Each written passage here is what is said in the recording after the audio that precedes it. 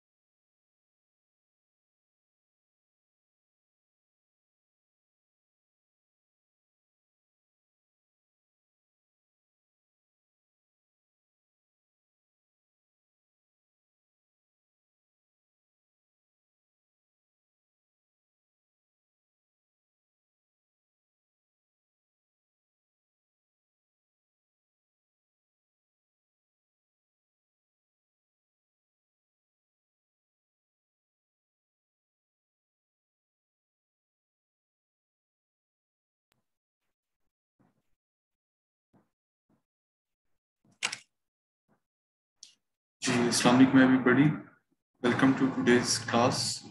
और आज की क्लास में हम नेक्स्ट टॉपिक करेंगे। पिछली क्लास में हमने पाकिस्तान मूवमेंट या जिसको ब्रिटिश कॉलोनियल एरा भी कहते हैं 1900 से लेकर 1947 तक हमने उसको कवर किया था।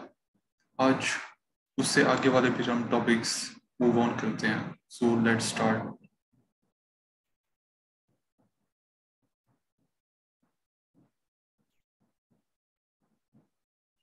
जी आज का हमारा पहला टॉपिक है to nation theory and Pakistan ideology. कि ये जो बात होती है टू नेशन थ्योरी की, पाकिस्तान की आइडियोलॉजी की, हमारी आइडियोलॉजी क्या है, टू नेशन थ्योरी क्या है, ठीक है। तो सबसे पहले it is a system of beliefs that explains an independent homeland for Muslims of सब कॉन्टिनेंट। ये एक सिस्टम ऑफ बिलीफ्स है जो कि एक्सप्लेन करता है कि क्यों एक इंडिपेंडेंट होमलैंड होना चाहिए मुस्लिम्स ऑफ सब कॉन्टिनेंट के लिए, ठीक है। तो उस सिस्टम ऑफ बिलीफ्स को पाकिस्तान आइडियोलॉजी या टू नेशन थ्योरी कहते हैं, ठीक है। कि बेसिस क्या है, what is the basis of to nation theory या पाकिस्तान आइडियोलॉजी। ठीक है, इसमें काफ़ी ज़्यादा इसके पॉइंट्स हैं जो इसकी बेसिस हैं, तो उसको हम डिस्कस करते हैं। सबसे पहले तो टू नेशन थ्योरी की बेसिस है फंडामेंटल्स ऑफ इस्लाम। ठीक है, कि हम हमारा रिलीजन एज अ मुस्लिम हमारा इस्लाम है, और जो हिंदूज थे सब कॉर्डिनेट के उनका रिलीजन ऑब्वियसली हिंदुइज्म। सो हमारे रिलीजन्स डिफरेंट हैं, और फंडामेंटल्स ऑफ इस्लाम जो हैं they are the binding force for us Muslims. ठीक है, इसके ऊपर अब कायद आज़म मोहम्मद अली जिन्ना की कोटेशन के साथ इसको हम बैक करेंगे। ठीक है, ताकि ये सब्सटेंशिएट हो जाए। I do not know what the ultimate shape of this constitution is going to be, but I'm sure that it will be of a democratic type, embodying the essential principle of Islam. ठीक है, तो कायदे आज़म ने कहा कि मुझे ये तो नहीं पता कि ये जो कॉन्स्टिट्यूशन है इसकी अल्टीमेट शेप क्या होगी, लेकिन उन्होंने कहा कि मुझे इतना पता है कि ये डेमोक्रेटिक टाइप होगा और ये इम्बॉडी करेगा एसेंशियल प्रिंसिपल ऑफ इस्लाम। ठीक है, विच इज़ डेमोक्रेसी। ठीक है, इस्लाम में भी आपको पता है कि डेमोक्रेसी होती है, और हुज़ूर सल्लल्लाहु अलैहि वसल्लम ने भी जब वो गए थे मदीना में तो उन्होंने अंसार और मुहाजिरीन के दरमियान भाईचारे का एक रिश्ता उन्होंने कायम किया था। ठीक है, तो इक्वालिटी और डेमोक्रेटिक टाइप ये इस्लाम का एक ये भी एक फंडामेंटल प्रिंसिपल है। ठीक है, तो पहली चीज फंडामेंटल्स ऑफ इस्लाम बाइंड करते हैं हमें एज अ नेशन। दूसरी चीज जो हमें बाइंड करती है वो है यूनिक मुस्लिम कल्चर। हमारा कल्चर देखें, it is very different from other regions. ठीक है, हमारे कल्चर में मॉस होते हैं, फेस्टिवल्स जैसे भी अल्हम्दुलिल्लाह रमज़ान चल रहा है। ठीक है, और ये देखें ये भी हमारा एक तरह से कल्चर का हमारा पार्ट है, हमारे रिलीजन का। ये सब लोग देखें अब ख्याल कर रहे हैं, रमज़ान की अपनी एक रूटीन होती है। So this is part of our culture. फिर जब ईद ईद आती है, दो ईदें हैं हमारी, और उसके अलावा भी जो हमारे मतलब नमाज के लिए मस्जिद जाना regularly, all of this is part of our Muslim culture. ठीक है, फिर जो हमारी मॉस्क हैं कैसे उनका डोम शेप्ड उनकी छत होती है। ठीक है, और उसके ऊपर फिर जो मुगल्स के दौर में जो आर्किटेक्चर था वो भी आप देखें सारा आपको इस तरह इस्लामिक आर्किटेक्चर आपको डोम शेप में नजर आता है। ठीक है, जबकि आपको अगर आप मंदिर देखें जो हिंदुओं के हैं वो आपको इस तरह ट्रायंगल शेप में नजर आते हैं, उनकी छतें इस तरह की होती हैं। तो उनका जो कल्चर है, आर्ट आर्किटेक्चर है, वो भी डिफरेंट है, और हमारा जो इस्लामिक है दैट इज डिफरेंट। ठीक है, तो ये भी हमारी एक बेसिस है ऑफ पाकिस्तान आइडियोलॉजी और टू नेशन थ्योरी। उसके बाद तीसरी बेसिस है लैंग्वेज, कि हमारी लैंग्वेज उर्दू है which is different than Hindi या संस्कृत या अदर लैंग्वेजेस। ठीक है, it was a symbolic gesture of Muslims, कि बेशक मुसलमानों को ये समझ ना भी आए ये सारे पाकिस्तान के लोगों को, लेकिन फिर भी ये सिंबॉलिक एक जेस्चर है कि एक बाइंडिंग फोर्स है। फॉर एग्जांपल कायद आजम ने जब वो गए थे, आई थिंक NWFP का उन्होंने टूर किया था पाकिस्तान बनने के फौरन बाद, तो उन्होंने इंग्लिश में स्पीच दी, और कोई लोग समझ भी नहीं आई ज़्यादातर लोगों को, लेकिन फिर भी कायद आजम एक तरह से सिंबॉलिक जेस्चर थे, एक वो यूनिफाइंग फोर्स थे। तो उस तरह उर्दू भी हमारी नेशनल लैंग्वेज एक तरह से ये एक सिंबॉलिक जेस्चर ऑफ यूनिटी है। ठीक है, political ideology of Islamic democratic system. ठीक है, हमारी जो पॉलिटिकल आइडियोलॉजी है इस्लामिक डेमोक्रेटिक सिस्टम की, वो भी it is also a basis of to nation theory और पाकिस्तान आइडियोलॉजी। ठीक है, I have one underlying principal in mind, the principle of, ये कायद आज़म की कोटेशन है, the principle of Muslim democracy. ठीक है, देखें, ये political ideology of Islamic democratic system की बात हो रही है। तो उन्होंने कहा कि I have that principal, the principle of Muslim democracy in mind. ठीक है, it is my belief that our salvation lies in following the golden rules of conduct set for us by our great lawgiver, the Prophet of Islam। ठीक है, तो उन्होंने कहा कि हमें हजूर सल्लल्लाहु अलैहि वसल्लम की एग्जाम्पल को फॉलो करते हुए, जैसे उन्होंने भी डेमोक्रेसी का मुजाहरा किया और उन्होंने जैसे भाईचारे की एग्जाम्पल कायम की और इक्वालिटी, ज़कात का सिस्टम है इस्लाम में जिसमें वेल्थ डिस्ट्रीब्यूशन होती है, तो इक्वालिटी, डेमोक्रेसी की बात की हजूर सल्लल्लाहु अलैहि वसल्लम ने। तो कायद आज़म ने कहा कि हम भी ये अंडरलाइंग प्रिंसिपल जो है इस्लामिक पॉलिटिकल आइडियोलॉजी का, कि डेमोक्रेसी होनी चाहिए, तो इसको कायद आज़म ने बहुत ज़्यादा इम्प्रेस किया।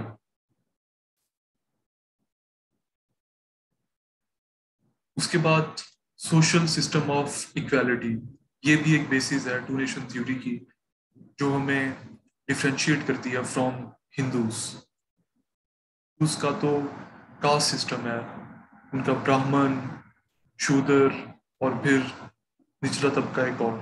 ठीक है, जबकि इस्लाम में इक्वालिटी है। ठीक है, तो इस तरह से ये भी टू नेशन थ्योरी को फर्दर सपोर्ट करता है और इस वजह से पाकिस्तान आइडियोलॉजी का भी पार्ट है। You have to stand guard over the development and maintenance of democracy, social justice, and the equality of manhood in your own native soil। ठीक है, तो इसमें देखें कायदे आज़म सोशल जस्टिस की, इक्वालिटी ऑफ मैनहुड की बात कर रहे हैं, जो कि हमारे मुस्लिम्स के प्रिंसिपल्स हैं। उसके बाद टू नेशन थ्योरी को और इसकी क्या बेसिस है और इसको क्या इसकी बेसिस है, वो है टेरिटरी। ठीक है, we are one nation and the nation can not survive in the air. ठीक है, अब नेशन तो चले हम हैं एक separate Muslim nation in the sub continent, लेकिन वो नेशन कैसे सस्टेन करेगी अगर उसके पास कोई टेरिटरी ही नहीं है। ठीक है, तो टू नेशन थ्योरी टेरिटरी के बगैर भी सस्टेन करना मुश्किल हो जाता है उसका। ठीक है, तो इस वजह से टेरिटरी भी जरूरी है। We are one nation and the nation can not survive in the air, it requires an independent land to settle where it can rule and our demand is the same. ठीक है, एक independent land होना चाहिए हर nation का।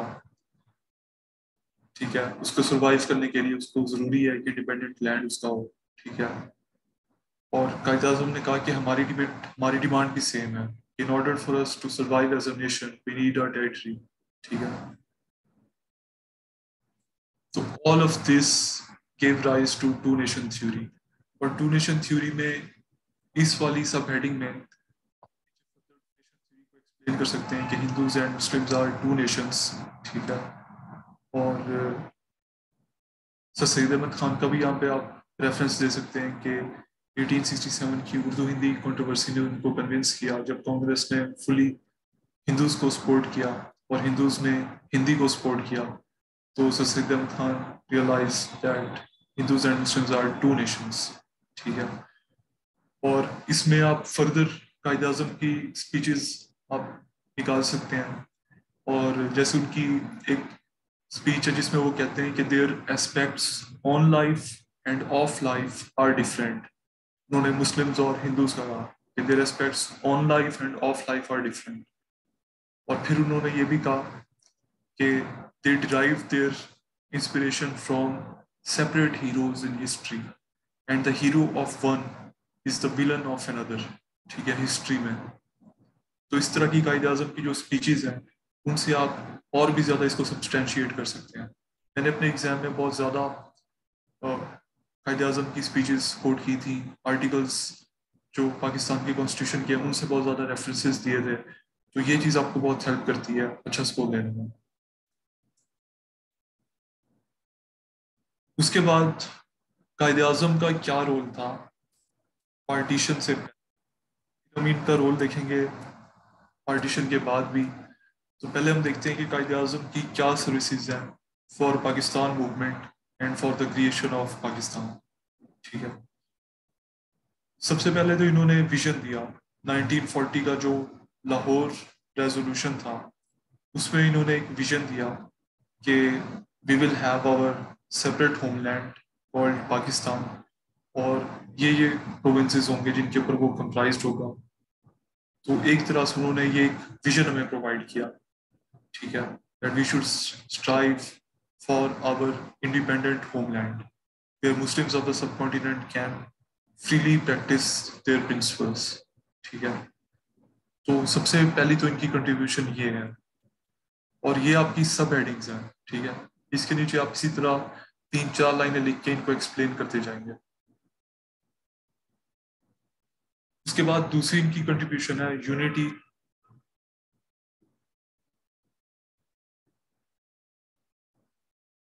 अच्छा, ये वैसे जो ये वाली बात है ना, दिल्ली प्रपोजल्स और लखनऊ पैक्ट, ये इसमें आएगी, ये इस सब हेडिंग के नीचे आएगी कि जो इन्होंने हिंदू मुस्लिम रिकॉन्सिलिएशन की बात की थी। ठीक है, यहाँ पे जो यूनिटी की बात हो रही है, ये मुस्लिम्स की आपस में यूनिटी की बात हो रही है। ठीक है, कि मुस्लिम्स ऑफ सब कॉन्टिनेंट आपस में एक यूनिटी का मुजाहरा करें ताकि वो अपने राइट्स के लिए लड़ सकें। तो कायदे आज़म एक यूनिफाइंग फोर्स थे, तमाम मुस्लिम्स उनको यूनानिमसली अपना लीडर मानते थे। ठीक है, तो इस वजह से he was able to unite the Muslims. और अब देखिए 1937 के इलेक्शन में मुस्लिम्स वर नॉट यूनाइटेड।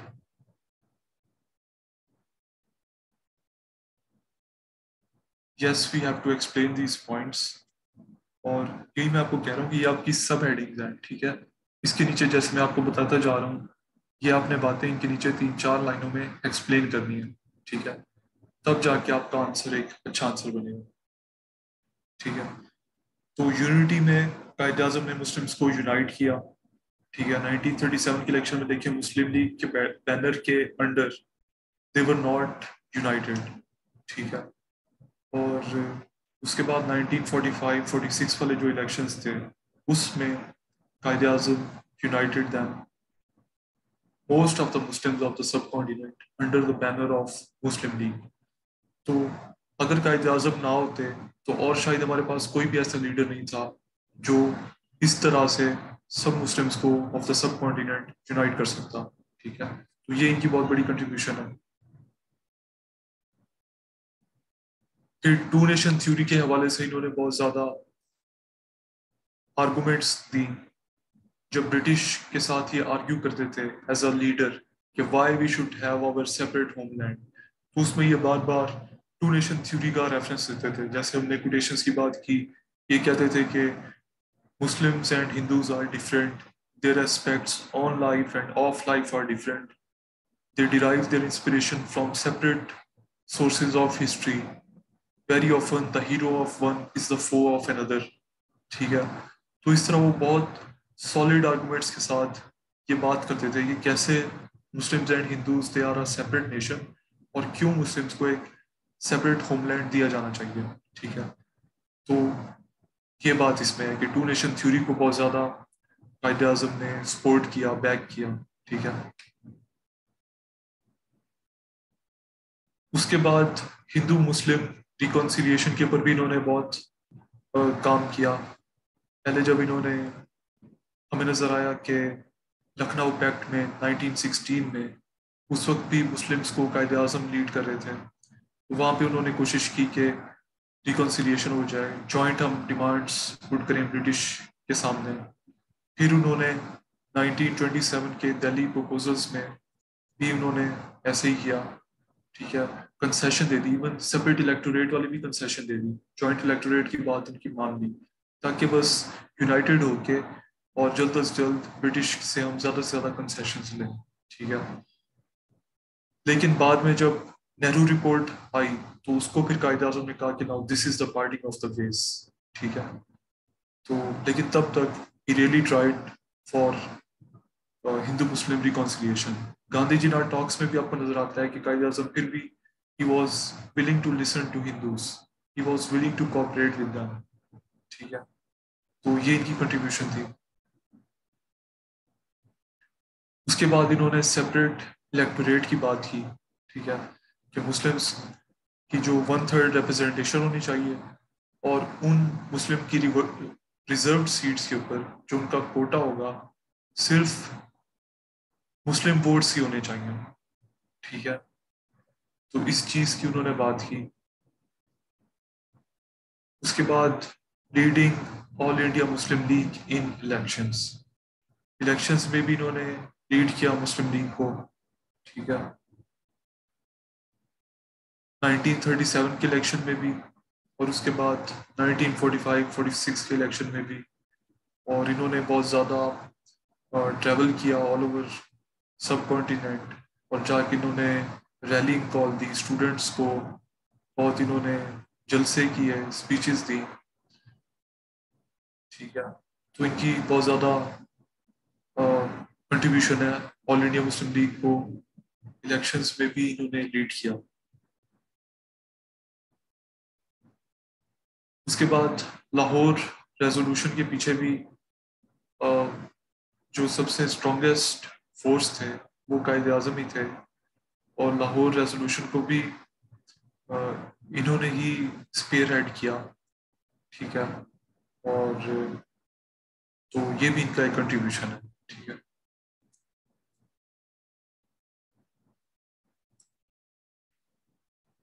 उसके बाद 1947 के बाद इनको क्या प्रॉब्लम्स फेस हुई। सबसे पहली प्रॉब्लम तो ये थी कि फॉर्मेशन ऑफ गवर्नमेंट मिनिस्ट्रीज, ठीक है, कि गवर्नमेंट मिनिस्ट्रीज कैसे हमने फॉर्म करनी है। मतलब हमारे पास वो नहीं था, ह्यूमन कैपिटल ही नहीं था, ठीक है। और इतने एबल हमारे पास उस वक्त लोग भी नहीं थे जो फिल अप कर सके, ठीक है। Muslims generally they were behind in education as compare to Hindus, ठीक है। तो ये भी एक चैलेंज था कि कैसे गवर्नमेंट मिनिस्ट्रीज फाइंड किया फॉर्म की जाए, ठीक है। उसके बाद division of armed forces and military assets, ये भी बहुत बड़ा चैलेंज था कि पहले तो सारी एक ब्रिटिश की आर्मी थी, ठीक है, कंबाइंड हिंदू मुस्लिम पाकिस्तान इंडिया। उसके बाद जब वो डिवीजन हुई तब ये बात देखनी थी कि कौन से ऑफिसर्स किधर आएंगे। जैसे ब्रिटिश के कुछ ऑफिसर्स थे शुरू में, पहले तो वो चीफ ऑफ आर्मी स्टाफ वो ब्रिटिश ऑफिसर्स ही रहे, पहले दो तो एटलीस्ट ब्रिटिश ऑफिसर्स ही रहे। तो वो भी देखना था कि कौन से एबल ब्रिटिश ऑफिसर्स पाकिस्तान को मिलेंगे। उस अ, मामले में भी कायद आज़म ने अपनी कंट्रीब्यूशन दी, ठीक है। उसके बाद मिलिट्री एसेट्स की डिवीजन का मामला, इंडिया ने बहुत ज़्यादा जो हमारे हिस्से के बनते थे मिलिट्री एसेट्स वो देने से इनकार कर दिया और कायद आज़म ने बहुत स्ट्रांगली आर्गूमेंट्स दी और जिसको उन्होंने निगोशिएट किया, बहुत हार्ड निगोशिएशन उन्होंने की कि हमें ज़्यादा से ज़्यादा मिलिट्री एसेट्स मिल सके।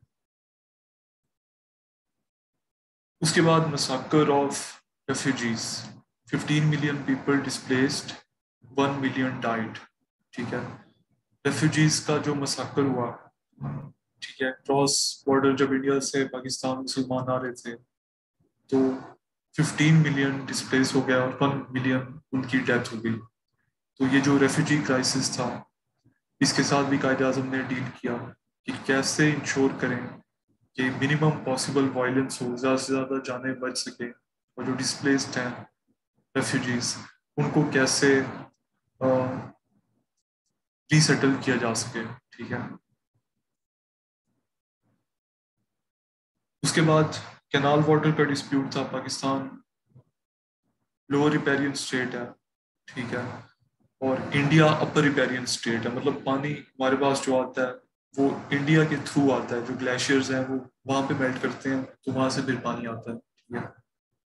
तो ये एक इशू था और ये इवेंचुअली देखें जाके 1960 में जाके सेटल हुआ अयूब खान के दौर में इंडस वाटर ट्रीटी में। लेकिन immediately after independence this was after also a problem that Quaid-e-Azam was facing, ठीक है।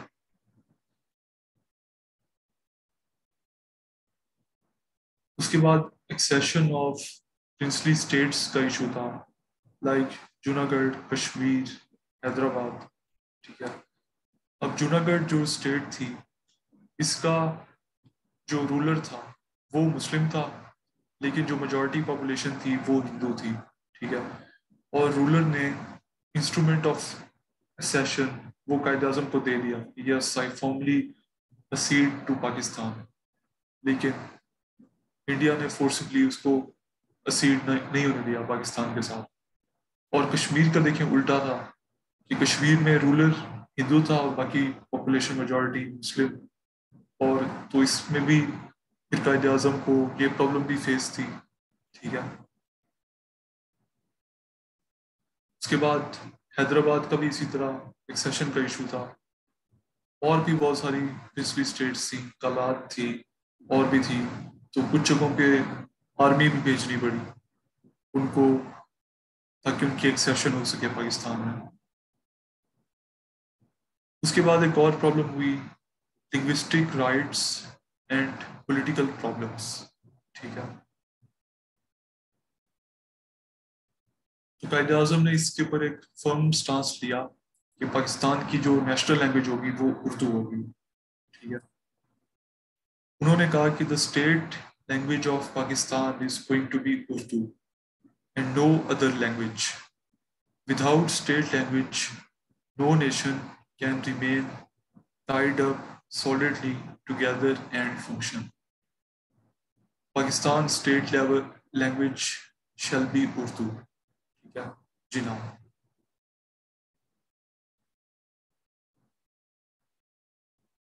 तो इसके ऊपर कायद-ए-आज़म ने एक फर्म स्टांस लिया। कुछ लोग कहते हैं कि चलें थोड़ा अगर कंप्रोमाइज कर लेते कि बंगाली का भी, बंगाल जो बांग्लादेश के लोग हैं वो लोग कह रहे थे कि बंगाली और उर्दू दोनों को नेशनल लैंग्वेजेस बनाई जाए, बट कायद-ए-आज़म टूक अ फर्म स्टांस, और उनकी भी लॉजिक जस्टिफाइड है कि पूरे मुल्क की एक ही लैंग्वेज हो, ठीक है।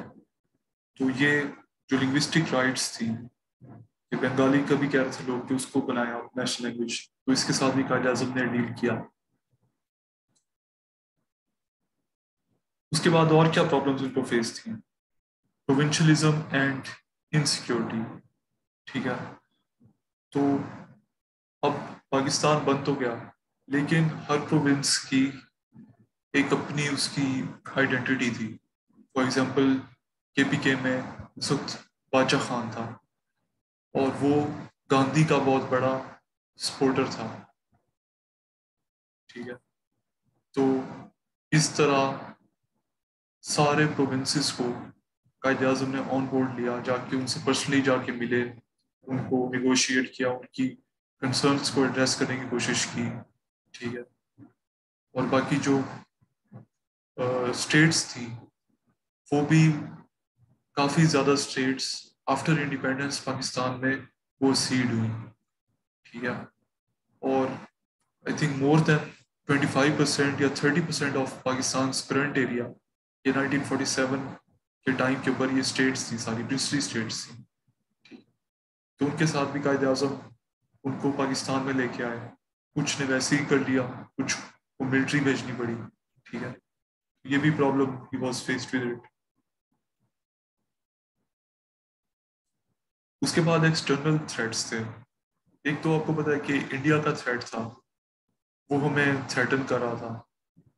दूसरा, उस तरफ से भी अफगान की जो ड्यूरेंट लाइन है वो भी अफगानिस्तान मानने से इनकार कर रहा था, ठीक है। और आज और आप देखें आज तक भी ये इशू चल रहा है कि तालिबान अब भी कहते हैं कि इट इज़ डाउटफुल, या इसको मजीद ज़रा देखें ड्यूरेंट लाइन को। तो कायद-ए-आज़म को भी ये इशू फेस था ड्यूरेंट लाइन का, ठीक है। तो these were the external threats that he was facing. उसके बाद कादियानी इशू था, rights of minority, no clear stance. तो ये भी इशू कायद-ए-आज़म को फेस था, ठीक है। और इसके ऊपर कायद-ए-आज़म ने कोई क्लियर स्टांस अपना नहीं दिया, ठीक है। उसके बाद international relations with respect to cold war. उस वक्त आपको पता है कि कोल्ड वॉर चल रही थी। आफ्टर वर्ल्ड वॉर टू जो 1945 में एंड हुई, उसके बाद कोल्ड वॉर स्टार्ट हो गई ट्रूमैन डॉक्ट्रिन के बाद। तो उसमें भी कायद आज़म ने ये देखा कि किसकी साइड लेनी है, अमेरिका या Russia. Took America side. Y? Because of democracy. America में डेमोक्रेसी थी। इकोनॉमिक एड, जो बाकी भी डेमोक्रेसीज थी उनको अमेरिका इकोनॉमिक एड दे रहा था उस वक्त, मार्शल प्लान के जरिए, ट्रूमैन डॉक्ट्रिन के जरिए। उसके बाद religion, America at least religious country था, बेशक डिफरेंट रिलीजन है, क्रिश्चियन उनका रिलीजन था, जबकि Soviet union it was atheist. ठीक है, तो वो भी हमारी सिमिलरिटी थी। So for these reasons Quaid Azam decided to side with the US. उसके बाद economic problems with respect to state bank. Economic problems भी कायद आज़म ने डील की है। उसमें उन्होंने स्टेट बैंक को सेटअप किया, पाकिस्तान फंड एक इस्टेब्लिश किया, और इंडिया के साथ भी रिसोर्सेज शेयर किए। मिलिट्री के अलावा भी बाकी जो सारे रिसोर्सेज थे, इंडस्ट्रीज, ठीक है, और भी जो कंट्री के अपने रिजर्व्स होते हैं एक्सेट्रा, और सारी जो कंट्री की एक वेल्थ होती है, वो सारे उन्होंने निगोशिएट किए इंडिया के साथ। ठीक है, तो ये कायद आज़म का रोल था बिफोर।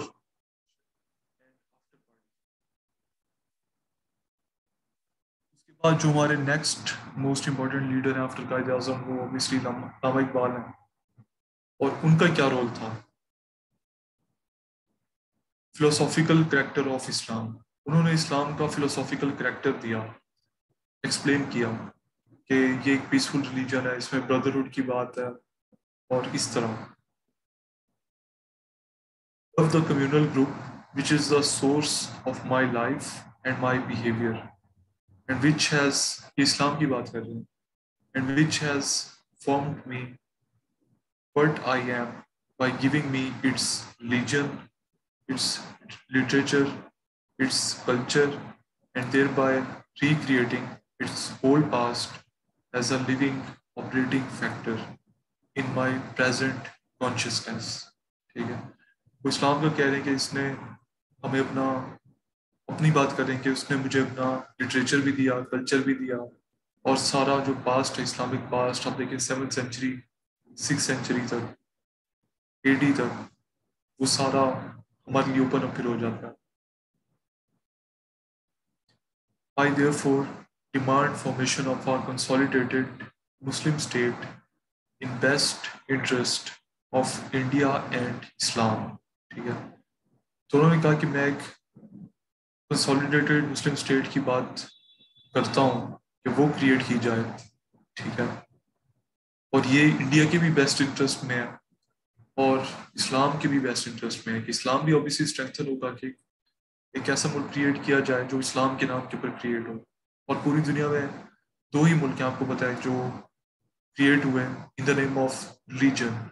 एक उनमें पाकिस्तान है जो इस्लाम के नाम के ऊपर क्रिएट हुआ, और एक इसराइल है जो जुडाइज्म के नाम पे क्रिएट हुआ।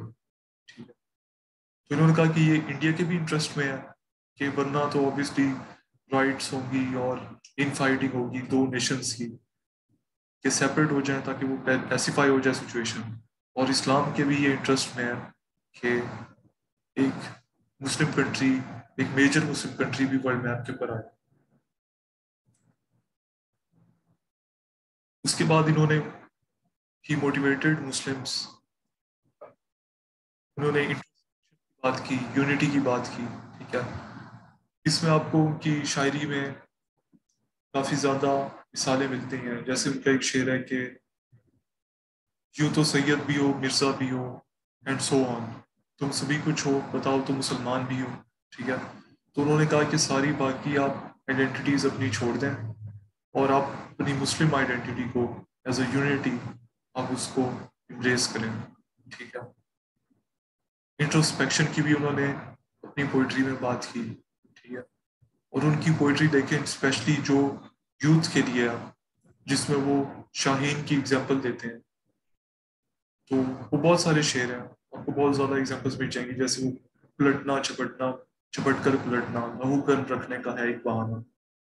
तो इस तरह से उनकी जो पोइट्री थी वो बहुत इंस्पायरिंग और मोटिवेटिंग थी for Muslims.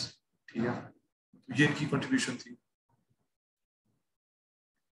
Role in round table conferences, जो राउंड टेबल कॉन्फ्रेंसेस हुई थी उसमें भी अल्लामा इकबाल ने रिप्रेजेंट किया था मुस्लिम्स को। ठीक है, तो ये भी यही कंट्रीब्यूशन थी।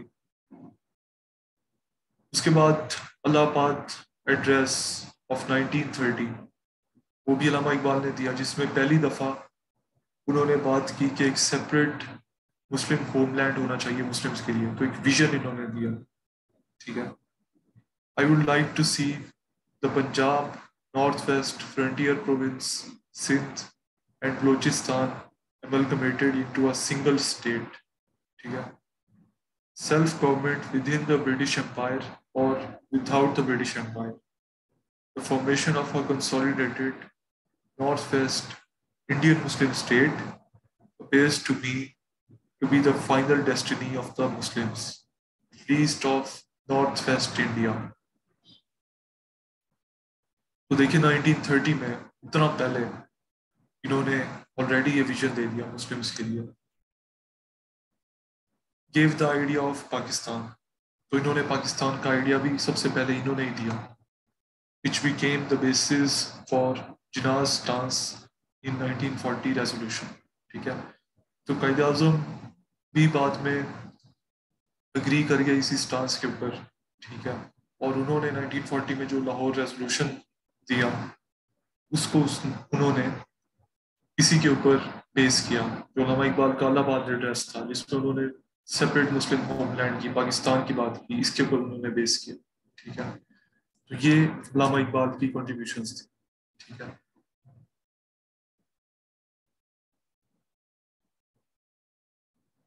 अब हम चलते हैं अपने नेक्स्ट टॉपिक के ऊपर।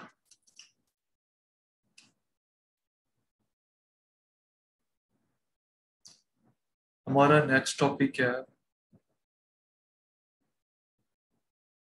कि कौन सी सेलिएंट कॉन्स्टिट्यूशनल अमेंडमेंट्स हैं।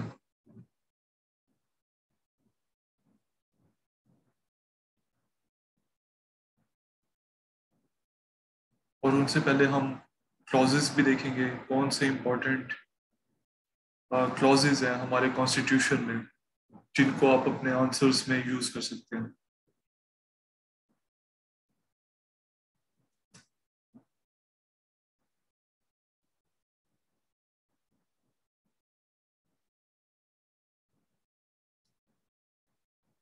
तो कॉन्स्टिट्यूशनल अमेंडमेंट्स में सबसे पहले हम देखते हैं हमारे कॉन्स्टिट्यूशन के अराउंड 270 आर्टिकल्स हैं।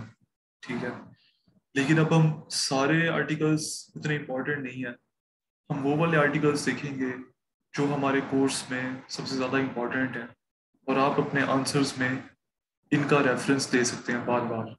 मैंने भी अपने आंसर्स में दिया था, तो उससे आपका जो पेपर है वो डिफ्रेंशिएट भी हो जाता है, और आपकी जो आर्गुमेंट्स हैं वो सब्सटेंशिएट भी हो जाती हैं। तो इसमें आपको रोट लर्निंग ही आपको ये करनी है। ठीक है, ये सारे आपने याद करने हैं, और इसको बेशक स्टिक कर दें किसी कबर्ड के ऊपर याद, लेकिन ये आपको कितने कोई 20-25 ये बनते हैं टोटल, तो ये आपको याद होने चाहिए और ये आपको बहुत ज़्यादा फायदा देंगे। ठीक है, सबसे पहला हमारा इंपॉर्टेंट कॉन्स्टिट्यूशनल क्लॉज है आर्टिकल नंबर 2, जो ये कहता है कि इस्लाम हमारा एक स्टेट रिलीजन है। ठीक है, हमारी स्टेट का रिलीजन जो है वो इस्लाम होना चाहिए। ठीक है, उसके बाद आर्टिकल 2A कहता है ऑब्जेक्टिव्स रेजोल्यूशन। ठीक है, जो कि पास तो हुई थी 1949 में, लेकिन फिर इसको हमारे कॉन्स्टिट्यूशन का पार्ट बना दिया गया था। ठीक है, तो वो 2A है। उसके बाद आर्टिकल 4 है कि all actions as per law. ठीक है, मतलब all of the citizens of Pakistan, they are bound to obey the law of Pakistan। ठीक है, उसके बाद आर्टिकल 6 है हाई ट्रीजन का, जिसकी आजकल भी बात हो रही है। ठीक है, और जब कोई कॉन्स्टिट्यूशन को एब्रोगेट करे तो उसके ऊपर हाई ट्रीजन का लगता है आर्टिकल। आर्टिकल 6, जैसा कि मुशर्रफ के बारे में कहा जाता है कि उसने 2 दफ़ा एब्रोगेट किया कॉन्स्टिट्यूशन, तो उसके ऊपर भी हाई ट्रीजन का आर्टिकल लगता है, आर्टिकल 6। ठीक है। उसके बाद आर्टिकल 8 है कि no rule against basic human rights, कि जो बेसिक ह्यूमन राइट्स हैं, ठीक है, फंडामेंटल ह्यूमन राइट्स, उसके अगेंस्ट कोई लॉज ना बनाए जाए। ठीक है। उसके बाद article number 9, right to life and liberty. ठीक है। तो ये भी बहुत फंडामेंटल राइट्स हैं। अब देखिए, जो जॉन लॉक है, जिसको कहा जाता है कि father of modern liberal democracy, तो उसने भी जो बात की थी, उसका वही फेमस एक कोटेशन है कि लाइफ, लिबर्टी एंड प्रॉपर्टी। ठीक है। तो लाइफ एंड लिबर्टी उसके भी बहुत फंडामेंटल राइट्स में से थे। ठीक है, कि जिंदगी की आज़ादी, जिंदा रहने की, और वैसे लिबर्टी की, फ्रीडम ऑफ एक्शन एटसेट्रा। और ये आप देखें कि यूएस का जो डिक्लेरेशन ऑफ इंडिपेंडेंस है 1776 का, उसमें भी वो कहते हैं कि all man are created equal and they are endowed bye there creator with certain inalienable rights, and among them are life, liberty and pursuit of happiness. तो लाइफ और लिबर्टी की बात उसमें भी आती है, यूएस डिक्लेरेशन ऑफ इंडिपेंडेंस। तो these they are two of the most fundamental human rights. उसके बाद आर्टिकल 10 ये कहता है राइट टू फेयर ट्रायल। ठीक है, कि कोई भी आप किसी को आर्बिट्रेरली अरेस्ट करके पनिश नहीं कर सकते, ड्यू प्रोसेस होना चाहिए, एक फेयर ट्रायल उसे पहले मिलना चाहिए। ठीक है, हर पाकिस्तानी शहरी का ये एक हक है। उसके बाद नेक्स्ट इंपॉर्टेंट आर्टिकल है article 15, which talks about freedom of movement. ठीक है, कि हर शहरी को आज़ादी है कि he can go where ever they want, जो बाकी कुछ अथॉरिटेरियन कंट्रीज या टोटलिटेरियन वो तो अलाउ ही नहीं करते, ये चीज़ भी स्टेट कंट्रोल करती है। ठीक है, तो इसमें हमें आज़ादी है। उसके बाद आर्टिकल 16, राइट टू असेंबली, के लोग असेंबल हो सकते हैं, ठीक है, गैदर हो सकते हैं, गैदरिंग कर सकते हैं, ठीक है, जलसा जुलूस कर सकते हैं एटसेट्रा, इसकी इजाज़त है। लेकिन इन आर्टिकल्स के साथ साथ उनकी लिमिटेशंस भी हैं, जैसे कि कुछ सर्कमस्टांसिस में ये हमें सस्पेंड करना पड़ेगा। आर्टिकल 16, राइट टू लिबर्टी, हमें सस्पेंड करना पड़ेगा। फॉर एग्जांपल, जब आजकल हमारा अगर सेक्शन 155 लग जाए, तो उसमें एसी डीसी के पास ये पावर होती है कि they can, assistant commissioner, deputy commissioner के पास ये परमिशन होती है, they can stop gathering of more than 5 people. ठीक है, exceptions in law and order situations. तो जब लॉ एंड ऑर्डर सिचुएशन हो तब ये सेक्शन 155 लग सकता है कि now in the situations it is not allowed. तो ये जो राइट टू असेंबली है मोर देन 5 पीपल, ये सस्पेंड हो जाता है। ठीक है। उसके बाद आर्टिकल 16 है फ्रीडम ऑफ स्पीच, आज़ादी ख्याल, आज़ादी राय। ठीक है, लेकिन इसके ऊपर भी लिमिटेशंस हैं कि can not speak against army, क्योंकि वो हमारे नेशनल इंटरेस्ट के अगेंस्ट आता है, अगेंस्ट इस्लाम और any other religion, for example blasphemy laws. ठीक है, तो आप रिलीजन के अगेंस्ट भी बात नहीं कर सकते। उसके बाद जो फ्रेंडली स्टेट्स हैं, जैसे कि चाइना हमारी फ्रेंडली स्टेट है, अगर मीडिया के ऊपर आके कोई चाइना के खिलाफ बातें करना शुरू कर दे, तो ऑब्वियसली ये हमें हिट करेगा ये बात। ठीक है, ये हमारे लिए फेवरेबल नहीं होगी। ठीक है, तो यहाँ पे भी फ्रीडम ऑफ स्पीच की लिमिटेशंस हैं। उसके बाद कोर्ट्स के अगेंस्ट आप नहीं बोल सकते, तौहीन अदालत हो जाती है, या स्पेशली कोई केस अगर पेंडिंग है कोर्ट में, तभी कोर्ट कहता है कि इसको आप डिस्कस ना करें, फॉर एग्जांपल मीडिया पे एटसेट्रा। ठीक है, तो इस तरह की ये लिमिटेशंस हैं। उसके बाद आर्टिकल 20 है फ्रीडम ऑफ रिलीजन। ठीक है, कि कोई कंपल्शन नहीं है कि मुस्लिम्स और नॉन मुस्लिम्स, टॉलरेशन है एक तरह से, कि हिंदूज भी अगर हैं हमारी सोसाइटी में तो they are free to have their own religion. और कि हमें देखिए इस्लाम में भी नजर आती है ये बात, कि कुरान पाक में अल्लाह ताला फरमाते हैं कि late there be no compulsion in religion. ठीक है। उसके बाद आर्टिकल 22 कहता है कि people of one religion should not be made to study subjects from another religion.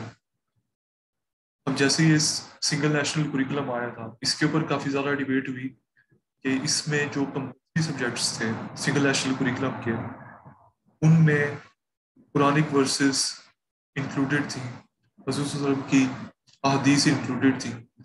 तो वो क्योंकि कंपल्सरी सब्जेक्ट्स थे तो नॉन मुस्लिम्स को भी उन्होंने वो पढ़ना ही पढ़ना था। ठीक है, तो ये आर्टिकल 22 की थोड़ी वायलेशन हो रही थी, जिसके ऊपर रिसेंटली फिर बहुत ज़्यादा बात हुई थी मीडिया के ऊपर के सिंगल नेशनल कुरिकुलम आर्टिकल 22 को इसके अगेंस्ट जा रहा है। ठीक है, उसके बाद आर्टिकल 25 कहता है कि इक्वालिटी फॉर ऑल। आर्टिकल 25 है एक्सेस टू एजुकेशन, ये सबको एक्सेस टू एजुकेशन होनी चाहिए। उसके बाद आर्टिकल 36 कहता है राइट्स ऑफ माइनॉरिटीज। ठीक है, कि उनकी वर्शिप जो प्लेसेस हैं उनको प्रोटेक्ट किया जाए, उनको फ्रीडम ऑफ वर्शिप होनी चाहिए। ठीक है, उनके जो राइट्स हैं उनको प्रोटेक्ट किया जाना चाहिए। आर्टिकल 40 कहता है कि good relations with Muslim states, ये जो मुस्लिम स्टेट्स हैं जैसे सऊदी अरेबिया हो गया, कतर, यूएई, इनके साथ हम गुड रिलेशनशिप मेंटेन करें। आर्टिकल 89 कहता है presidents power to issue ordinances. ये रिसेंटली इस तरह की मीडिया के ऊपर बातें आई कि बहुत ज़्यादा ऑर्डिनेंसेस इशू हो रही हैं, they are against democratic spirit, president is issuing these ordinances. ठीक है, तो ये आर्टिकल 89 है जो हमारे कॉन्स्टिट्यूशन का, वो अलाउ करता है प्रेसिडेंट को टू इशू ऑर्डिनेंसेस। उसके बाद आर्टिकल 257 कहता है स्पेशल स्टेटस ऑफ कश्मीर, क्योंकि कश्मीर एक डिस्प्यूटेड टेरिटरी है। ठीक है, और लेकिन पाकिस्तान उसको एडमिनिस्टर करता है, जो वेस्टर्न पार्ट ऑफ कश्मीर है, और इंडिया ने इलीगली ऑक्युपाई किया हुआ है ईस्टर्न पार्ट ऑफ कश्मीर। ठीक है, तो भी क्योंकि ये बात यूएन में है और हमारा ये स्टांस है कि यूएन की रेजोल्यूशन के मुताबिक इसको कश्मीर इशू को रिजॉल्व करना चाहिए, तो हमारा जो आर्टिकल 257 है वो अलाउ करता है for special status of Kashmir. जैसे इंडिया ने अपना जो आर्टिकल था उनका वो उन्होंने रिवोक कर लिया, तो हमारा भी अपना ये वाला आर्टिकल है। अच्छा, ये तो हो गया जो सेलिएंट कॉन्स्टिट्यूशनल क्लॉजेस थे।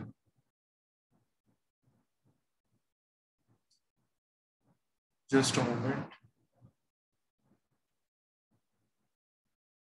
और ये जो सेलिएंट कॉन्स्टिट्यूशनल क्लॉजेस हैं, ये आप लोगों को याद करने पड़ेंगे। ठीक है, हर सब्जेक्ट में जैसे इस्लामियात में आप आयत्स याद करते हैं, और उसके अलावा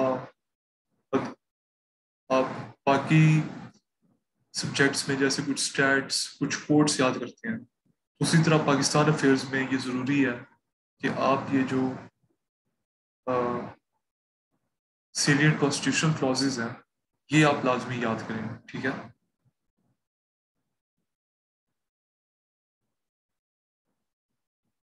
अच्छा, अभी स्क्रीन शेयर भी हो जाती है। इसके बाद हम बात करेंगे जो हमारे हैं कॉन्स्टिट्यूशनल अमेंडमेंट्स, कि कौन सी हमारी इंपॉर्टेंट सेलिएंट कॉन्स्टिट्यूशनल अमेंडमेंट्स हैं। अब सारी अमेंडमेंट्स के ऊपर तो वो ज़्यादा हो जाएगा आप लोगों के लिए भी, कि याद रखना उसको मुश्किल है। जो सेलिएंट है, जो इम्पोर्टेंट है, जो आपके यूज होंगी, उनको हम कवर करेंगे। और उनमें सबसे इम्पोर्टेंट है, सबसे पहली, वो है एट्थ अमेंडमेंट। जब तक ये शेयर नहीं होता मैं आपको वैसे ही जबानी बता देता हूँ कि एट्थ अमेंडमेंट हमारी सबसे पहले है। ठीक है, और एट्थ अमेंडमेंट इंट्रोड्यूस हुई थी जनरल जियाउल हक के दौर में।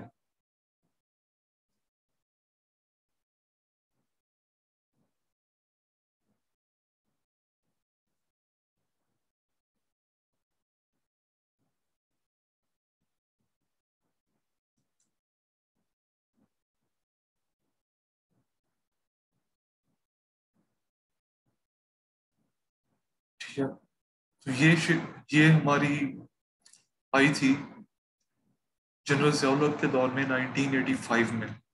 ठीक है, और इस अमेंडमेंट में क्या इसके फीचर्स थे। सबसे पहले, president had powers through 58(2)(b। ये देखिए 58(2)(b जो आपका बहुत नोटोरियस आर्टिकल है, जिसके अगेंस्ट बहुत ज़्यादा बात होती रही और इवेंचुअली जाके 2010 में जो 18th अमेंडमेंट हुई वहां से ये रिमूव हुआ। तो ये पहली दफ़ा जो इंट्रोड्यूस हुआ ये 1985 में ज़ियाउल हक ने इंट्रोड्यूस करवाया। उसके बाद इसमें आर्टिकल 62, 63 थे फॉर ऑनेस्ट कैरेक्टर, सादिक और अमीन वाले जो आर्टिकल्स हैं, जिसके थ्रू नवाज शरीफ साहब भी डिस्क्वालीफाई हुए थे। तो वो ये आर्टिकल्स भी इसी अमेंडमेंट में आए थे।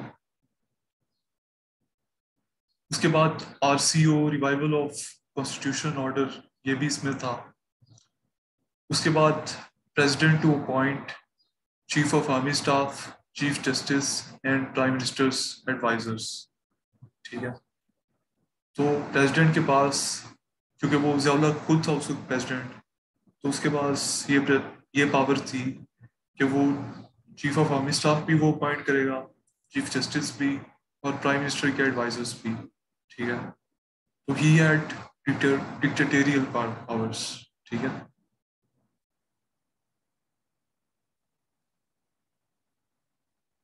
उसके बाद नेक्स्ट जो इम्पोर्टेंट अमेंडमेंट है वो है 15th अमेंडमेंट, और ये 1997 में आई। ठीक है, और ये नवाज शरीफ साहब के दौर में आई। इसमें पावर वापस दे दी गई प्राइम मिनिस्टर को। और ये अमेंडमेंट वो क्यों पास, he was able to get this amendment passed, क्योंकि 1997 में मुस्लिम लीग नवाज की 2/3 मेजोरिटी आई थी। ठीक है, और अमेंडमेंट पास करने के लिए आपको 2/3 मेजोरिटी चाहिए होती है। तो इस तरह से he was able to get it passed. और इसमें उन्होंने 58(2)(b जो आर्टिकल था उसको उन्होंने रिमूव कर दिया।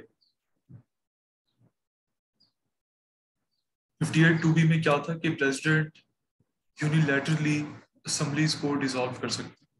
ठीक है, तो इस तरह।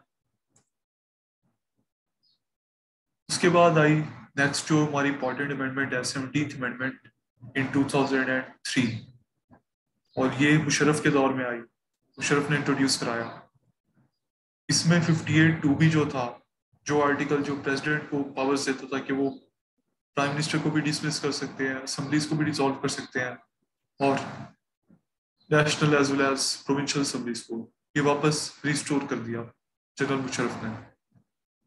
लेकिन इसको थोड़ा लीगल एक कवर देने के लिए उन्होंने 58(2)(c आर्टिकल भी इंट्रोड्यूस कर दिया।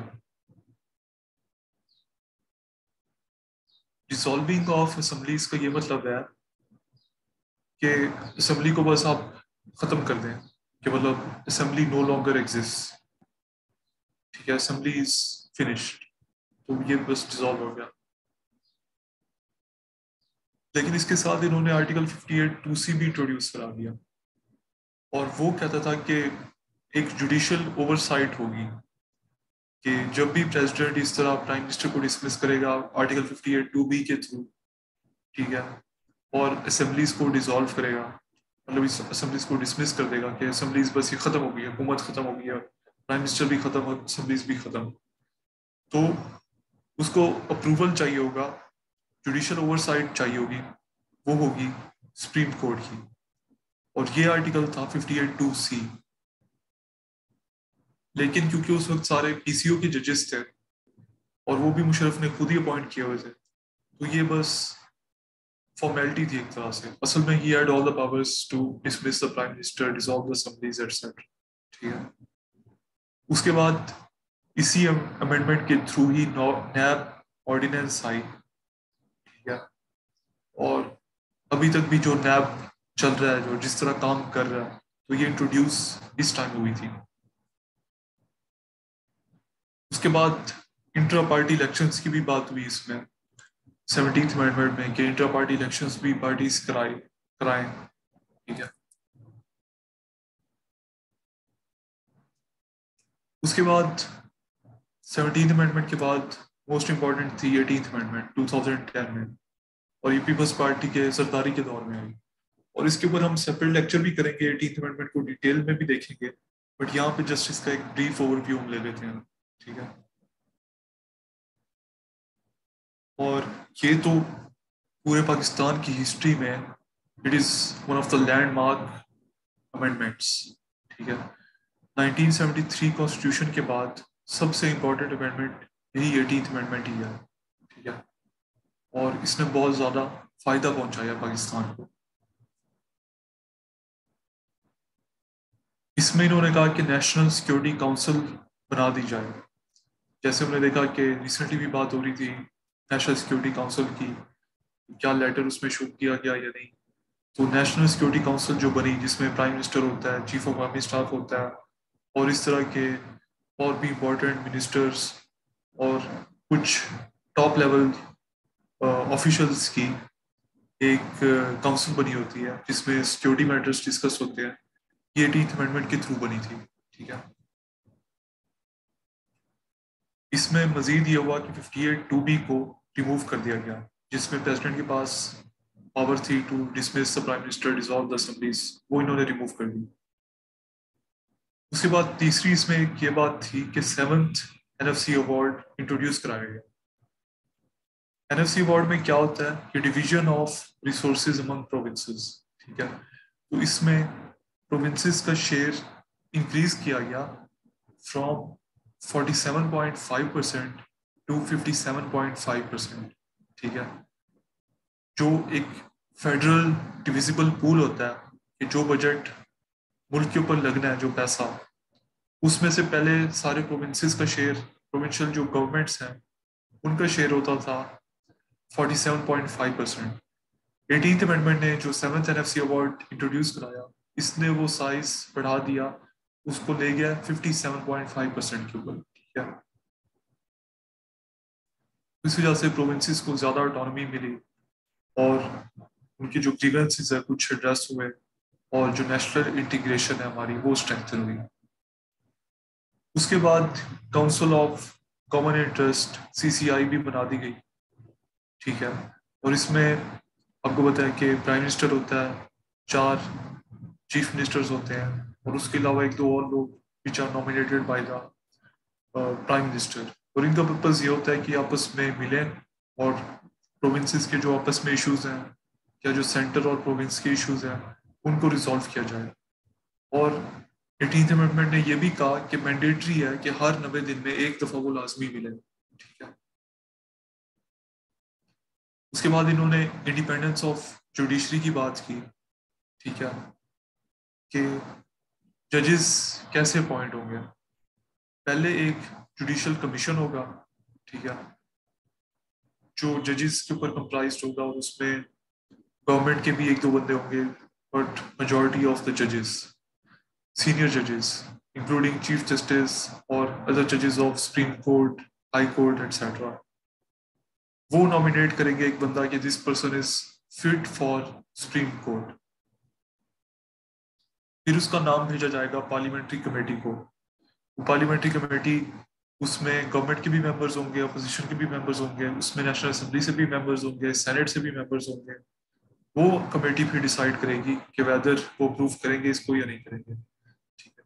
अब उन्होंने फिर जब अप्रूव कर दिया, फिर प्राइम मिनिस्टर उसको असेंट करेगा, फिर प्रेसिडेंट उसको असेंट करेगा, उस बात से एग्री करेगा, तो तब जाके एक जज अपॉइंट होगा, ठीक है। तो रादर देन पहले देखें सिर्फ प्रेसिडेंट, 8th अमेंडमेंट में जो हमने देखा सिर्फ प्रेसिडेंट कर रहा था अपॉइंट, तो अब इससे ये काफी फायदा हो गया कि इंडिपेंडेंटली अपॉइंट हो रहे हैं जजेस, ठीक है। उसके बाद जो नेक्स्ट इंपॉर्टेंट अमेंडमेंट थी वो थी 19th अमेंडमेंट, और ये 2010 में जरदारी ने इंट्रोड्यूस की। जरदारी दौर में, पीपल्स पार्टी के दौर में ये इंट्रोड्यूस हुई। ये क्या कहती है कि when parliament rejects judicial commissions nominee need to give a reason, ठीक है। कि जब पार्लियामेंट्री कमेटी जो इसमें थी, ये जब रिजेक्ट करे जुडिशियल कमीशन ने जो नाम भेजा है कि इस बंदे को एलिवेट करें सुप्रीम कोर्ट के जज के तौर के ऊपर, ठीक है, तो उन्होंने कोई रीजन जरूर देनी है, ठीक है। रीजन दिए बगैर वो उसको रिजेक्ट नहीं कर सकते, ठीक है। उसके बाद 20th अमेंडमेंट भी इंपॉर्टेंट है, ये भी जरदारी के दौर में आई। When caretaker government formed, opposition leader and the PM decided together। ठीक है, तो अभी देखें जैसे केयरटेकर गवर्नमेंट की बात होती है तो ये जरूरी है कि प्राइम मिनिस्टर और अपोजिशन लीडर आपस में ये एग्री करें। ठीक है, तो ये भी इम्पोर्टेंट थी। उसके बाद 21st अमेंडमेंट आई नवाज शरीफ के दौर में 2015 में। इसमें यह था कि military courts created under the constitution. ठीक है, मिलिट्री कोर्ट्स क्रिएट कर दिए गया for speedy trial of terrorist. ठीक है,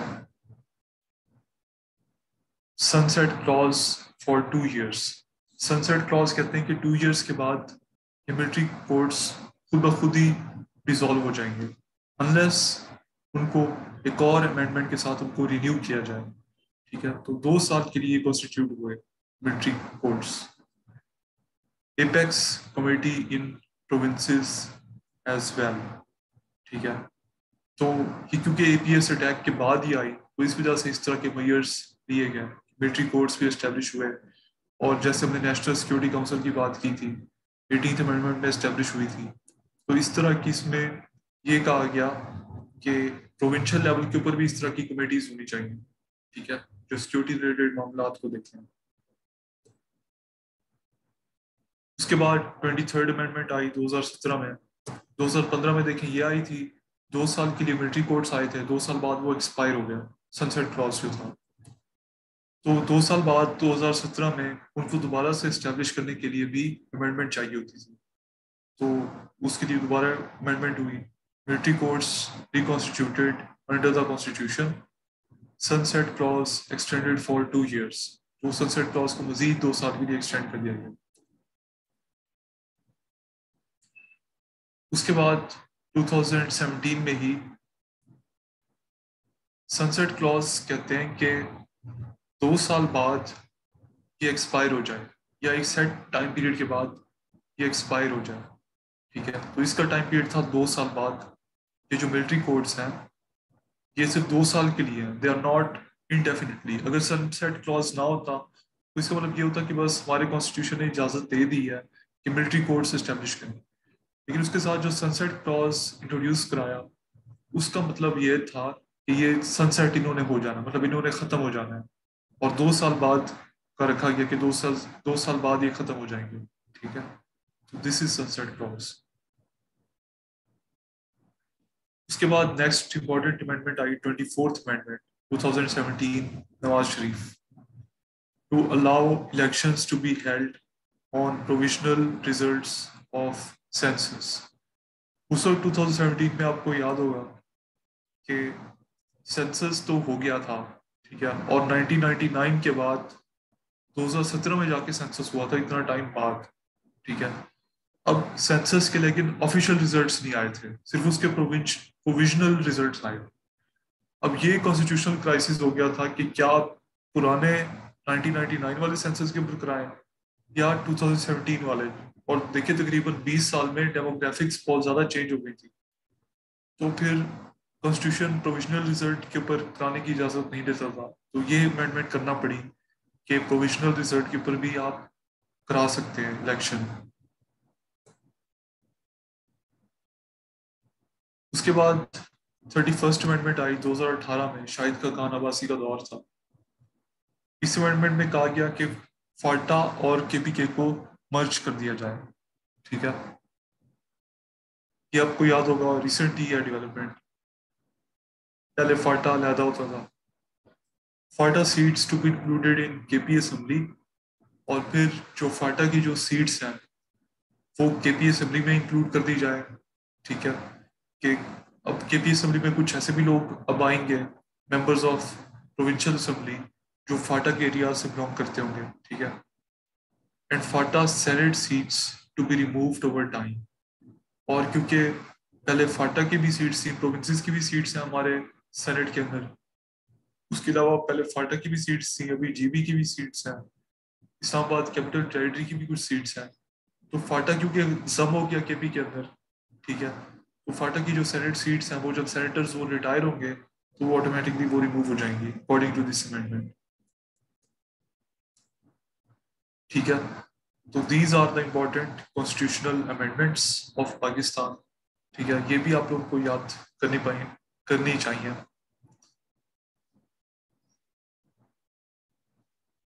उसके बाद अब हम बात करते हैं जो हमारे लीगल केसेस हैं, में जो इम्पोर्टेंट लीगल केसेस हैं, जो लैंडमार्क केसेस दिए जुडिशरी ने,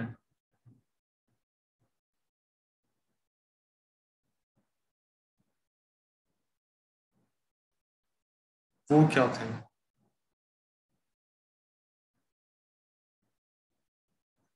और देखिए सर, इस तरह का भी क्वेश्चन आता है कि role of judiciary in the constitutional development of Pakistan, तो उसमें आप ये सारे रेफरेंसेस दे सकते हैं।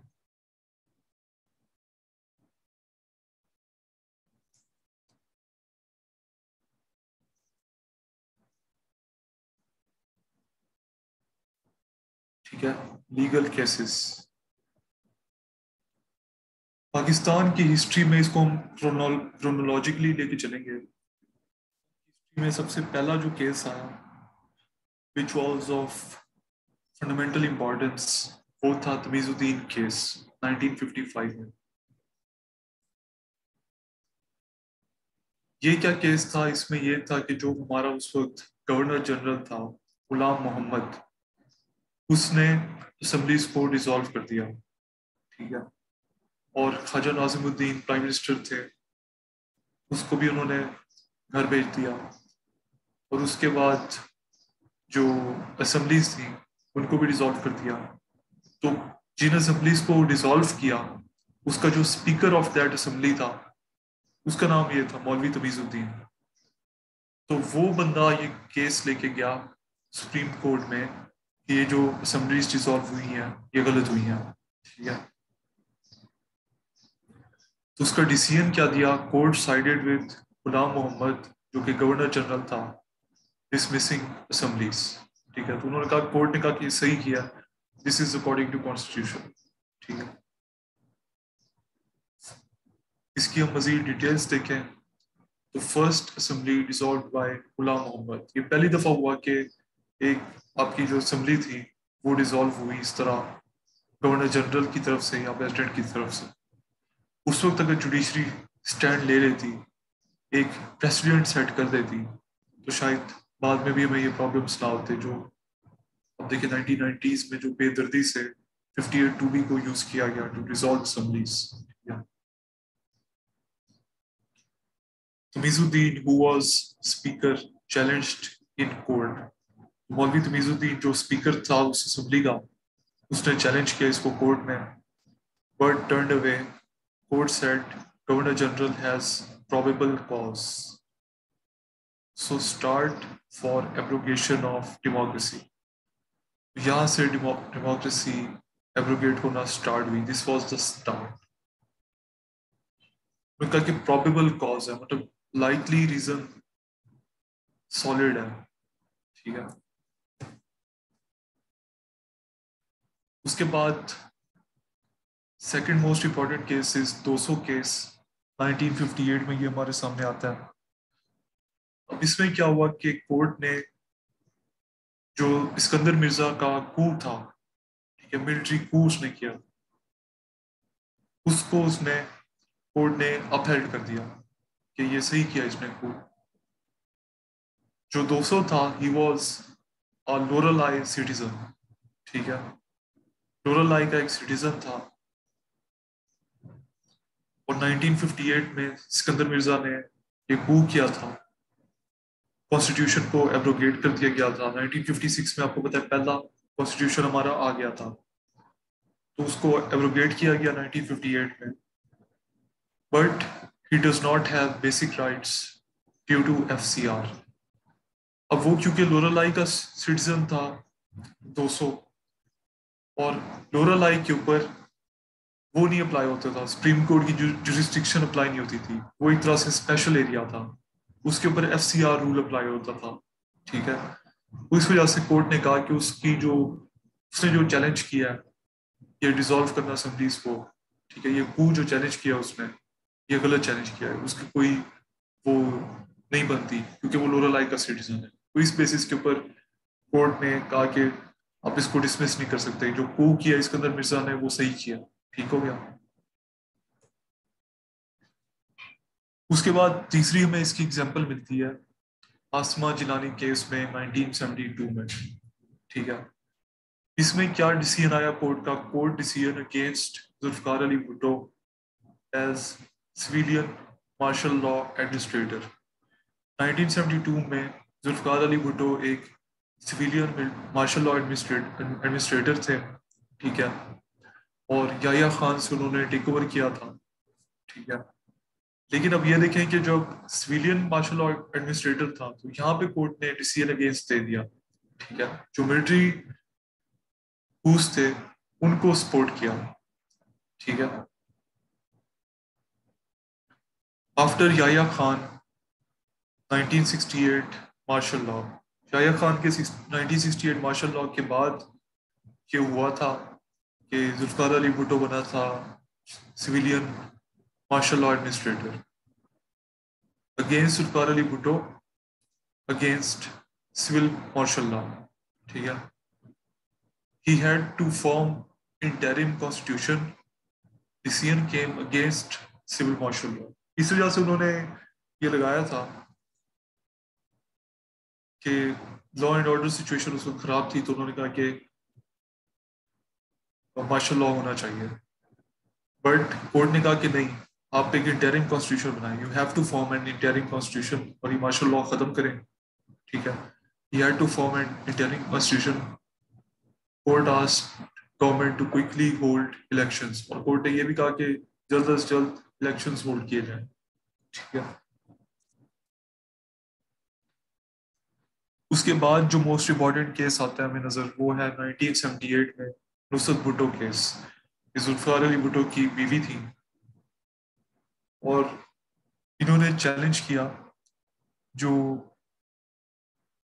सियाउल का मार्शल लॉ था, उसको इन्होंने चैलेंज किया कोर्ट में। कोर्ट अपहेल्ड जिया martial law. 1978 Nusrat Bhutto challenged Zia's martial law.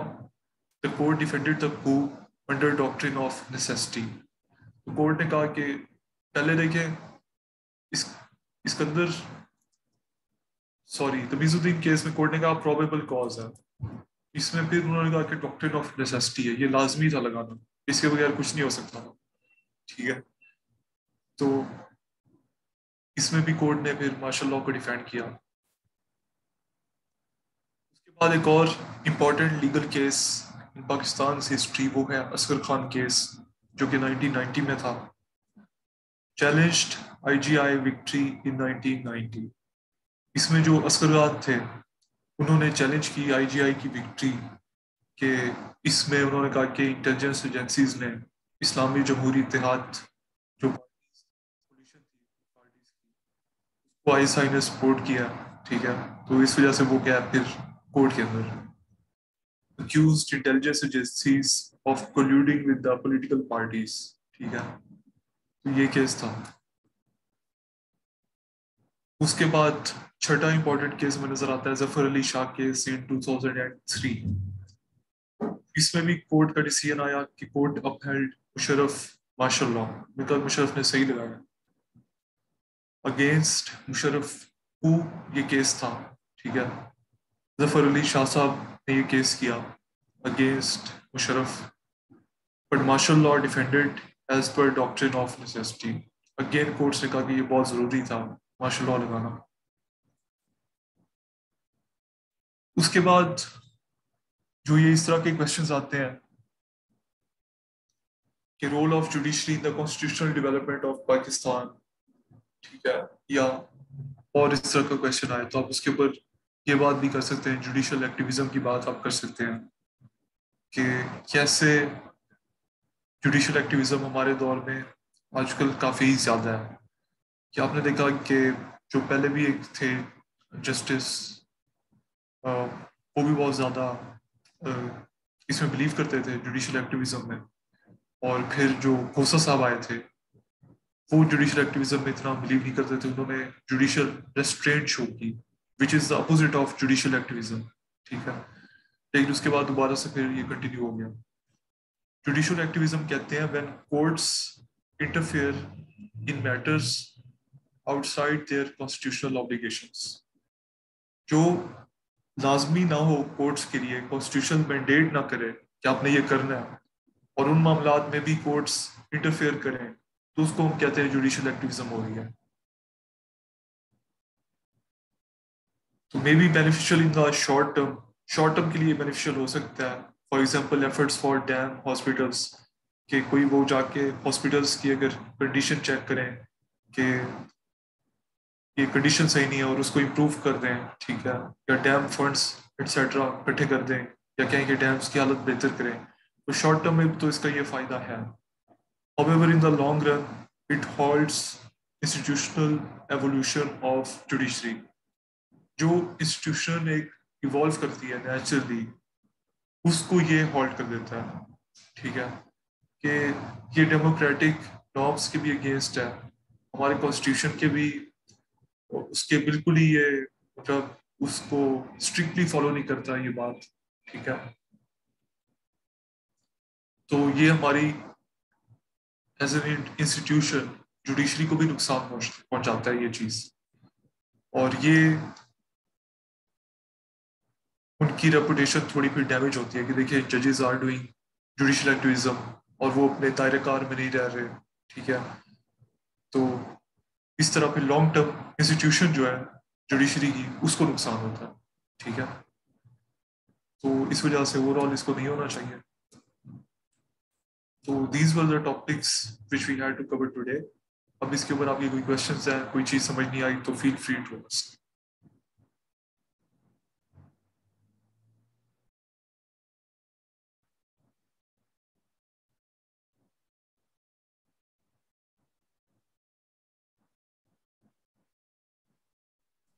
अस्सलाम वालेकुम सर। वालेकुम सलाम। सर आपने ये जो क्वेश्चन करवाया है सेलेंट कॉन्स्टिट्यूशन क्लॉजेस वाला, सर इसकी समझ नहीं आ रही कि मतलब ये कैसे प्रिपेयर करना है, ज्यादा डिटेल में करना है या वैसे ही एक एक पॉइंट में हर आर्टिकल को बता देना।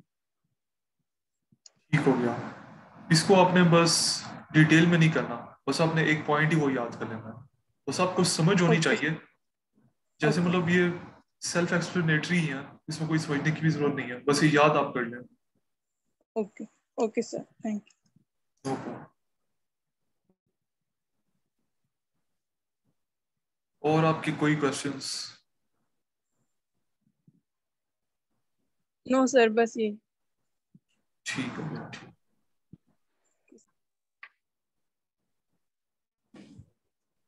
सर आपने जो लास्ट पॉइंट बोला कि जुडिशल एक्टिविज्म में लाइक कोर्ट जो है वो अपना रोल मिसप्ले कर रही है या ज्यादा दे रही है, whatever, ये नहीं होना चाहिए, तो ये नेगेटिव में हो जाएगा, तो ये how would that affect the country और whatever? क्या क्वेश्चन में हम लोग उस तरह कैसे पॉइंट करेंगे पाकिस्तान को किसी तरह अच्छे तरीके से इम्पैक्ट हो रहा है, तो why are we adding this point as a whole?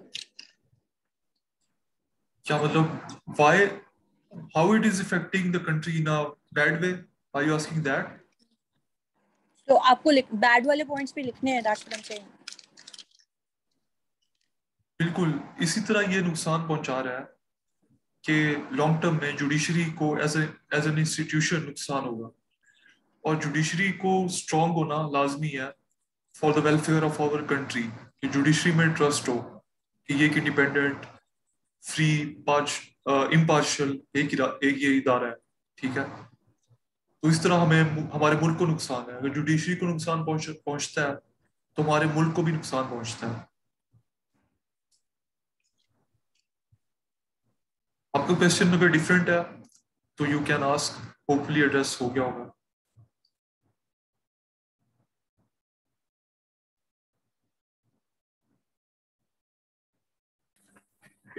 अस्सलाम वालेकुम सर। सर मैंने ये पूछना था आपसे कि आपने आर्टिकल आई गेस 22 बताया था कि no one have right to मतलब कुछ अगेंस्ट आवर रिलीजन।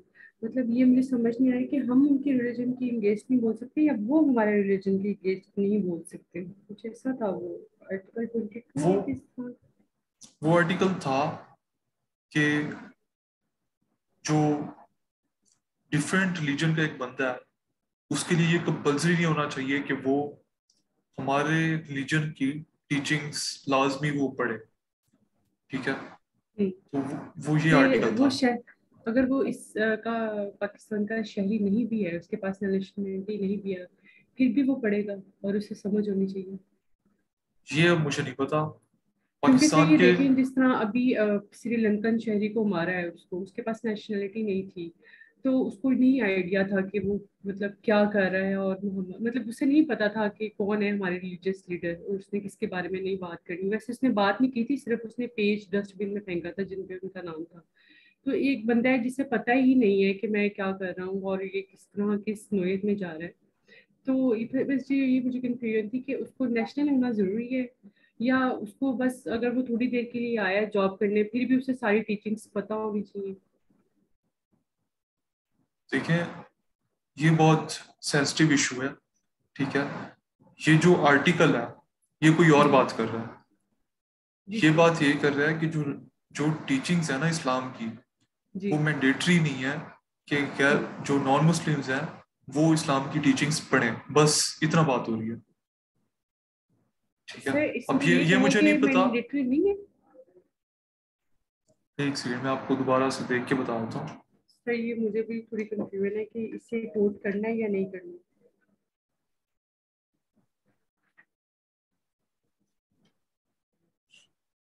इसका ये मतलब है कि people of one religion should not be made to study subjects from another religion।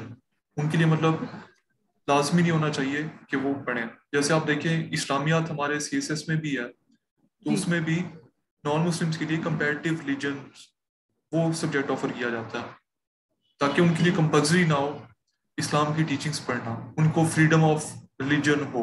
ठीक है, ओके तो सर। बस इतना बात हो रही है इसमें। अच्छा, मतलब वो उसका उस बेचारे को फिर ऐसे ही उन्होंने मार दिया, शायद ये जरूरी था कि वो उसको वो पढ़े। वो एक सेपरेट इशू है, that is completely separate sir issue. उसने बिलासपुर का उन्होंने कहा था कि बिलासपुर का नाम दिया और फिर से कहा।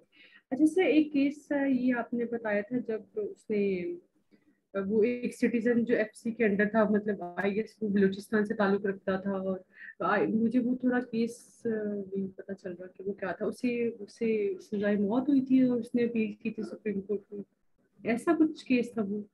नहीं नहीं, वो था 200 केस जो था, उसमें ये हाँ था जी। कि सिकंदर मिर्जा ने कू लगा दिया, मिलिट्री कू आ गया पाकिस्तान में और असेंबलीज डिसॉल्व हो गई। ठीक है, वो एक नॉर्मल एक सिटीजन था, 200 उसका नाम था, पाकिस्तान का वो शहरी था, और उसने जाके कहा कि ये जो मिलिट्री कू लगा है ये गलत लगा है। ठीक है, आप यही आपका क्वेश्चन था ना? नहीं नहीं सर, वो केस और था, वो जो अंडर एफसी में, उसका मुझे नाम नहीं याद आ रहा, एरिया का वो बंदा था और वो बलूचिस्तान का रेजिडेंट था। और एफसी के अंडर चूंकि वो आ रहा था, तो उसने वो फिर उसने सुप्रीम कोर्ट आके अपनी सजाए मौत को आई गेस उसने किया था चैलेंज के, मुझे नहीं होना चाहिए और आप मेरी जो है वो हियरिंग करें। तो वहां से फिर जुडिशरी एक्टिविज्म जो आपने भी पढ़ाया उसमें आपने जिक्र भी किया है। अब मेरे पास नोट्स नहीं है, वरना मैं आपको। सर उस केस का मुझे थोड़ा सा उसके बारे में इन डेप्थ वो जानना था कि वो वो केस मुझे नहीं क्या पता। था। अब कौन से केस का कह रही है? बलूचिस्तान जो लोरलाई का सिटीजन था वो तो यही 200 केस ही है। सर उसके हाँ जी, अलावा हाँ जी, यही वाला। सर उसे सजाए मौत नहीं थी हुई। नहीं, उसमें सजाए मौत तो नहीं थी। वो अच्छा तो सर, वो केस क्या था। वो जो मिलिट्री कू था सिकंदर मिर्जा का, हाँ जी। उसने कू लगा दिया था, उसके अगेंस्ट वो था कि इसने ये जो मिलिट्री कू है ये गलत लगाया है। ठीक है, ओके। तो कोर्ट ने कहा कि नहीं, आप तो इसके खिलाफ आप अपील भी नहीं कर सकते, क्योंकि आपके ऊपर तो वो सुप्रीम कोर्ट की जुरिस्डिक्शन भी अप्लाई नहीं होती। आप तो ओके लोरल आई ओके। के सिटीजन है, वहां पे तो एफसीआर वो वाला रूल अप्लाई होता है। ठीक है, ओके सर, ठीक है, thank you. No problem.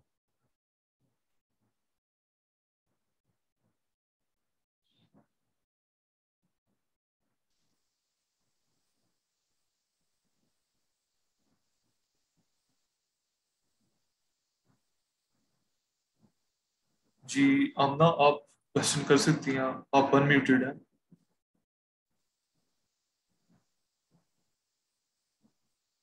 I think आपके एंड से कोई इशू है।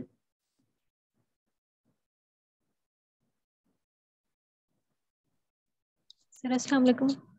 वालेकुम अस्सलाम।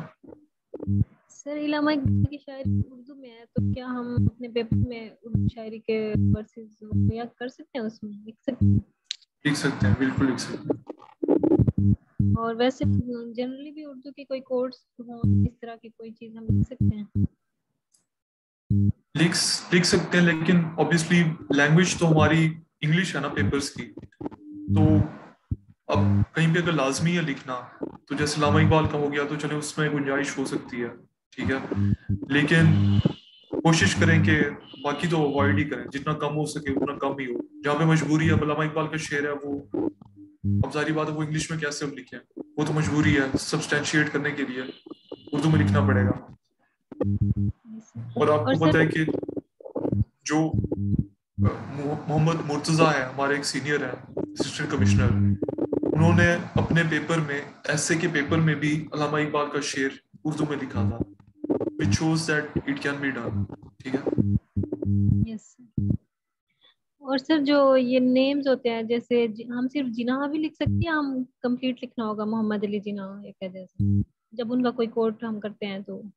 मैंने सिर्फ जिना ही लिखा था, क्योंकि वो तो फिर काफी ज्यादा टाइम तो इसी चीज के ऊपर ही लग जाए, आप पूरा नाम ही उनका लिखें, तो सिर्फ आप जिना भी लिखते हैं तो असल बात तो हमने कम्युनिकेट करनी है ना कि हु सेड दिस कोड, तो वो बात हो जाती है। सर और जो ये हाई ट्रेसन वाला आपने बताया कि मुशर्रफ ने एब्रोगेट किया था लॉज को, और तो फिर इनको क्या मतलब, इनकी सजा होती है? बिल्कुल, हाई ट्रीजन की, ये तो मुकदमा तो हाई ट्रीजन का होता है, जो कॉन्स्टिट्यूशन को एब्रोगेट करे। फिर हाई ट्रीजन की सजा जो है वो आई एम नॉट श्योर, मेरे ख्याल से सजाए मौत ही होती है, I am not sure. Okay sir, thank you. No problem.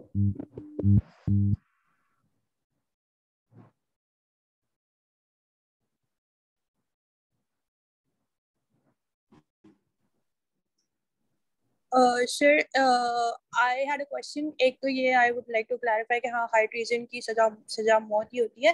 Plus ये मेरा क्वेश्चन ये था कि can we quote गांधी या कोई भी leader that's not Muslim? Other than obviously Nelson Mandela ये कोई तो हम कर सकते हैं, वो controversial नहीं है, but गांधी या कोई जो controversial है, can we quote them? I think it is better to avoid quoting them, क्योंकि पाकिस्तान अफेयर्स का पेपर है, तो अवॉइड ही करें, सेफ प्ले करें, आई थिंक। ठीक हो गया। और आपके कोई क्वेश्चंस?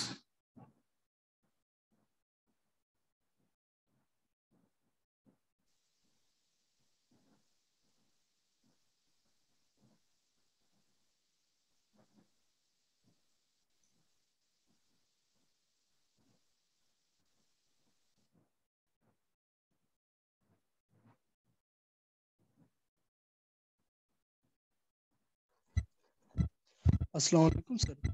वालेकुम अस्सलाम। सर क्वेश्चन ये कि can we criticise public institutions के अगर क्वेश्चन में हम क्रिटिकल एनालिसिस या कमेंट हम करते हैं, तो जिस तरह फॉर एग्जांपल जो इंस्टीट्यूशंस है या जो एक दूसरे के डोमेन में इंटरफेरेंस करते हैं, जिस तरह एस्टेब्लिशमेंट है या बाकी फोर्सेस है, क्या हम वो चीज़ भी टच कर सकते हैं या नहीं? दूसरा क्वेश्चन, जो रिलीजियस फंडामेंटलिज्म है या जो इस्लाम के नाम पे जो चीज़ें होती है, क्या हम उसको भी क्रिटिसाइज कर सकते हैं कि नेम ऑफ रिलीजन या दिस एंड दैट कि इस्लाम को या पाकिस्तान को काफ़ी ज़्यादा नुकसान हुआ है, you know, taking a liberal or a secular step while defending arguments, क्या वो भी आप कर सकते हैं, या कहीं प्रो इस्लाम रहना है या प्रो इंस्टीट्यूशंस रहना है? इसके हवाले से थोड़ा बताइए सर। इसमें बस एक दो चीजें तो कंफर्म है, आपने इस्लाम के अगेंस्ट और पाकिस्तान के अगेंस्ट आपने कोई बात नहीं करनी, वो तो obviously they are major red lines, ठीक है। उसके अलावा मिलिट्री के अगेंस्ट आप थोड़ा सा कह सकते हैं, थोड़ा सा क्रिटिसाइज कर सकते हैं कि martial laws they were not helpful for our democracy और इस तरह नहीं होना चाहिए, लेकिन उसमें भी आप बिल्कुल ही एक्सट्रीम एंड के ऊपर नहीं जाना चाहिए, ठीक है। उसमें भी थोड़ा एक एहतराम के साथ थोड़ा उनको कह सकते हैं कि दिस वाज नॉट राइट, ठीक है, तो इतना कर ही सकते हैं। ठीक हो गया।